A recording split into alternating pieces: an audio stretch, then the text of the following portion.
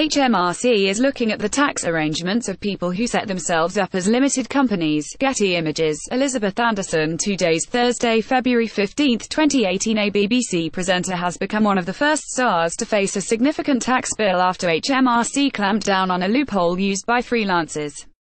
Christa Ackroyd, a former presenter at the BBC's Look North regional news programme in Yorkshire, has been told she must pay back £419,151. This is the first judgment among a number of appeals involving television presenters.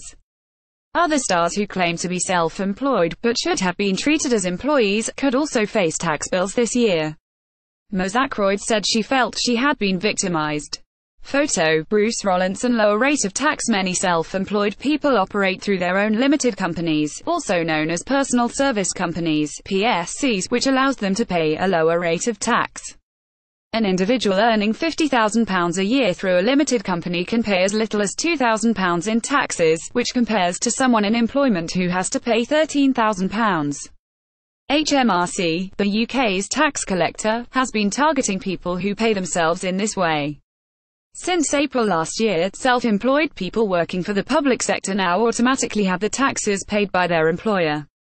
Victimised. In the case of Ms. Ackroyd, the tribunal ruled that she should have been treated as an employee. She presented Look North on BBC One from 2001 until 2013, when she was let go by the BBC amid concerns about her tax arrangements.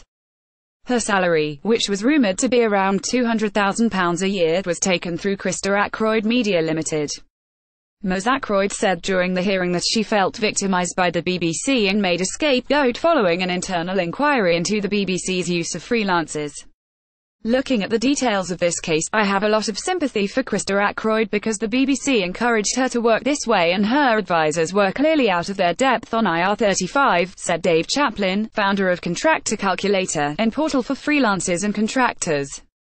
A spokesman for HMRC said, "Employment status is never a matter of choice. It is always dictated by the facts, and when the wrong tax is being paid we put things right. They have an arrangement to do worker services personally for money of the promise of future work. Your contract doesn't have to be written. They have to turn up for work even if they don't want to. Their employer has to have work for them to do as long as the contract or arrangement lasts."